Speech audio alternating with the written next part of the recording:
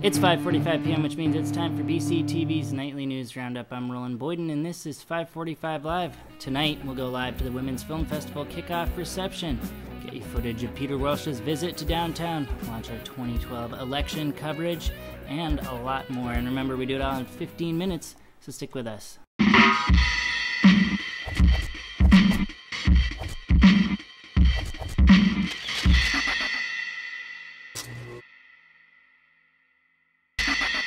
Let me add my strong belief that if the United States Senate had 83 women and 17 men rather than 83 men and 17 women, my strong guess is that a bill like this would never even make it to the floor. And welcome to this March 2nd, 2012 edition of 545 Live. That's Vermont U.S. Senator Bernie Sanders on the Senate floor yesterday debating the Blunt Amendment, which would allow employers and insurance companies leeway to deny any federally mandated health care to American citizens based solely on moral and ethical grounds. Critics of the amendment have called it ludicrous, warning that placing ethical decisions in the hands of insurance companies and not the government would be wildly detrimental to Americans. As many expected, the bill was effectively killed by the Senate last night, but not before getting through the House. You can watch Bernie's full comments on the amendment. He says tried to roll back the clock on women's rights on our 545 Live Facebook page and at youtube.com/Senator Sanders. All right, we're going to jump into the headlines in just a moment, but first, what began 2 decades ago as a small but feisty fundraising effort for the then Women's Crisis Center in Brattleboro has now grown to be one of Brattleboro's premier events with an exclusive roster of high-caliber, even Academy Award-winning films, international submissions, and off-screen events. Yep, that's the Women's Film Festival we're talking about. The festival officially kicks off next Friday, March 9th, with daily film screenings held through March 18th at the Latches and New England Youth Theater. And while we've still got a week before the curtain goes up on the movies, the festival's opening reception, complete with previews for the films and food, is going on tonight, all the way up until 8 o'clock at the Hooker Dunham lobby at 139 Main Street, just south of the Rivergarden. We're going to take a quick break, but when we come back, we'll go live to the event where some of the festival's longest-running volunteers are on hand to tell us about it and about the festival's upcoming attractions. Ladies and gentlemen, Miss Shelley Wright. I'm coming out in 20 days. So you accept the fact that this could be a career-ending decision? Oh, absolutely. So I hear you came out this morning. The Today Show. Yeah. You're out all day. You're out forever. Wishing me away. Welcome back. That's the trailer for Wish Me Away, one of the festival's many films I'm particularly psyched about Shelley Wright, country superstar, grappling with her decision to make public her sexuality. That show's Wednesday, March 14th at the Latches at 8:45 p.m. and Sunday, March 18th at NEYT at 6:30 p.m. All right, and with that, it's time to get remote broadcasts. All right, and with that, it's time to remote broadcast down to the Hooker Dunham via Skype, little cell phone broadband access. Hopefully a little duct tape and chewing gum will seal the deal on it. Let's see if we can get the broadcast up here and if I can yammer away long enough to get this all working. Volunteer Paige Martin is standing by with folks down there to tell us a little bit about the festival. If you can hear me, go for it. Hi, I'm Marilyn Buhlman. I'm one of the major coordinators for the Women's Film Festival, and this is our 21st year. Tonight is our reception as part of Gallery Walk, and if you want to get some information about the festival, hopefully you can come down to Gallery Walk tonight, and if not, go to our website, www.womensfilmfestival.org. It's a benefit for the Women's Freedom Center, and it's a festival that is just filled with dynamic, wonderful, moving, inspiring films. All right, terrific. Festival last year raised $18,000 for the Women's Freedom Center, which serves all of Windham County and offers women and children who have experienced domestic and sexual violence, shelter, advocacy, safety planning, individual and group support, referrals, and more. We'll post the link to the Women's Freedom Center website on our 545 Live Facebook page, and we'll post the festival website links where you can find out how to get tickets, sign up to volunteer, donate, and see the complete schedule for all the screenings. All right, moving on, we'll stick with the Hooker Dunham for just a moment, where tonight the art show companion to the festival film War, Women's Art Revolution, goes up. That's in the D&H Gallery, just through the side entrance doors across from the Rivergarden patio. We actually saw it in the background of that clip just moments ago. Last night, as the finishing touches were being put together on the exhibit, we spoke with the show's associate curator, Marguerite Fields, about the importance of highlighting women's art. This month we have an all-ladies show in conjunction with the Brattleboro Women's Film Festival, and we are showing all women, all Vermont artists. I think it's really exciting that we're working in conjunction with the Women's Film Festival, and it's particularly exciting because areas like film and art have notoriously and historically kind of been closed off to women, and I think it's really important to highlight how much talent there is, especially just in a place like Brattleboro. There's a huge amount of talent, and there's a huge amount of female talent that I think it's really important to access and to highlight. The exhibit is open to the public tonight and is available by appointment for the remainder of the month by calling 802-380-1607.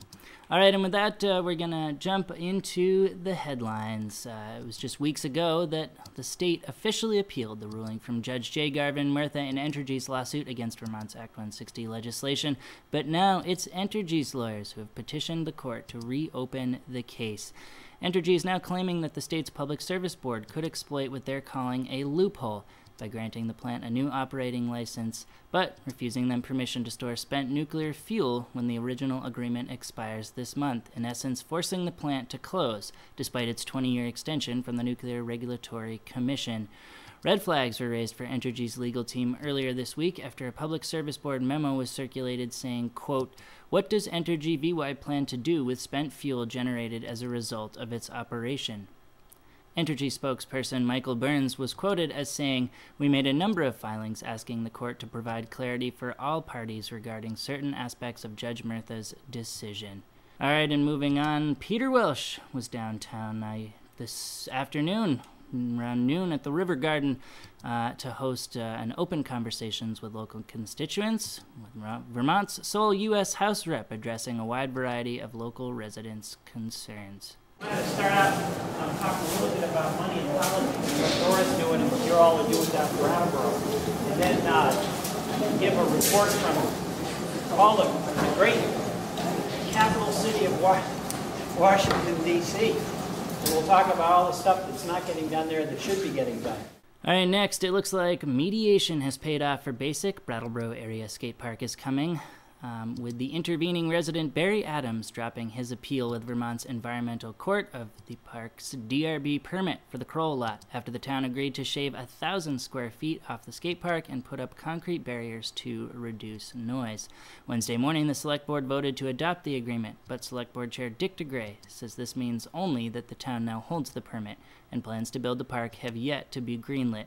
At Wednesday's meeting, DeGray made clear that the location of the park was still open for debate, saying, quote, "The board has the authority to revisit the issue. It is within our purview to do that."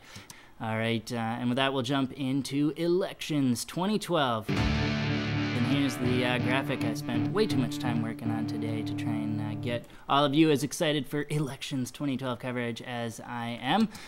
With Monday's 5:45 live broadcast lining up to be an all-out blitz, and rumors of Tuesday night's 5:45 live special potential.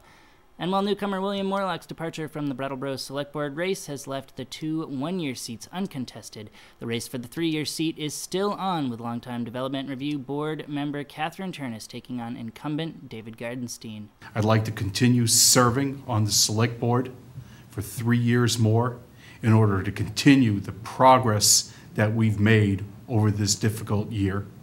I think that I would consider myself a part of the community that I feel needs to be addressed, and that is the people who are living on very limited income, and not just seniors, but as well as families.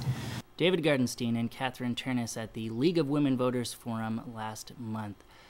All right, moving on. Town Grand Juror will be contested for the first time in over a decade. The position currently held by Richard Cook has long been considered a figurehead position, but race newcomer Kurt Dimes says there's more to it than that. We have a couple of things that people in Brattleboro are very worked up about. One of them is Vermont Yankee. I hope to be able to use the powers of the Grand Juror to help close that nuclear power plant. Town Grand Juror predates the days of district attorneys and no longer plays a role in the local legal arena, with the latest plans for the revised town charter removing the position altogether. But, according to the town's website, the Grand Juror has the same power in the town as the Attorney General has within the state, and prosecutes as needed. And whether you're looking to vote on that race in particular, or many of the other races going on, there are plenty of reasons to get to the polls today.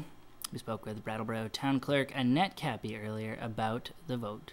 You'll have an opportunity to vote in the local elections, the Republican primary, and the Democratic primary. And you can vote right up until 5 o'clock on Monday early if you want to vote in the town clerk's office, or if you want to come to the polls on Tuesday. The polls open at 9 o'clock in the morning, and we close at 7. And that's at the BUHS Gymnasium. All right, and before we jump into traffic and weather ever so briefly, we've got a sports update from the recently reprised BUHS TV, Brattleboro's morning news advisory program from the high school. Today, social studies teacher Karen Henry donned pom-poms for an update on all the sports goings around the school. Oh, they T-bowed me. Oh, good morning, BUHS. Girls hockey won their game versus Mount Mansfield 7-1. Boys hockey beat Linden 9-1 on Wednesday. They have a game tomorrow versus U32 in Barrie. Good luck to the boys hockey team in their playoff quest. You can catch BUHS TV weekday mornings at 10 a.m. 2 clicks up the dial on our Government and Education sister channel, Channel 10. All right, we've just got to go really quickly through traffic and weather as the clock ticks down on all the goings-on around here. For that, we're going to do our high-tech traffic report. I'm hoping if I say high-tech enough that people get as excited about it as I am. It's powered by INRIX and Beat the Traffic and gives us a real-time update to the minute of what's going on in downtown using a color code, which goes as follows. Red is standstill traffic. Orange is heavily congested but moving, and green is good to go. So if we take a look at the downtown area, the key section is High Street to Canal Street. This is often a solid block of red standstill traffic, but there's a little reprieve for folks headed south. Of course, if you're going northbound, you are still in that deadly standstill red traffic, as folks going through downtown often are. If you're going west, out High Street, looks like you've got the orange there, which means that there is heavy traffic. But if you're coming into downtown from Western Ave, you are in the clear. Putney Road, Route 9 out to Keene, Western Ave and Canal Street are all heavy volume traffic, and 91 traffic goers are good to go, as is often the case. That's our traffic report, and so little time left. Let's do the weather quickly. Hard to believe that snow is on the menu again after the kind of winter that we've been having, but that is the case. That deadly phrase, wintry mix, that people like to use is on for tonight, so be safe out on the roads. That's going to wrap up late tonight, early tomorrow morning. We're going to get rain tomorrow for Saturday, but things start to pick up with sun and a few clouds Sunday and Monday. Then Tuesday, Wednesday, Thursday, Friday, all the way through the week. Looks like it's going to be sunny. Temperatures could reach up to 60 degrees. Then we get rain and clouds back for next weekend. That's the weather. That's the show, really. Wrap it up, though, with a few notes before we close out. Obviously, it's Gallery Walk, so get out there and support downtown if you'd like, and enjoy the bevy of weekend events, which includes Guilford's annual Sugar on Snow dinner tomorrow at the Broadbrook Grange at 5 p.m. There's more events to be found on the master calendar at ibrattleboro.com. And tonight, right here on BCTV Channel 8 at 8, catch the Women's Film Festival Roundtable discussion, complete with film previews and event details. All right, that's a full lid. Thanks for checking in with Beam Up. Remember, we'll be back Monday with all that 2012 election coverage that I've been promising. We'll riff on the headlines, do traffic and weather, all the usual shenanigans, and more. All right, for BCTV and 545 Live, I'm Roland Boyden. Night, everybody.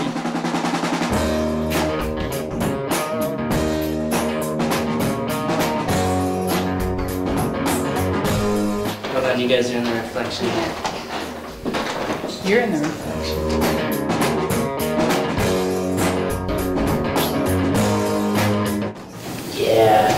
I get stuck.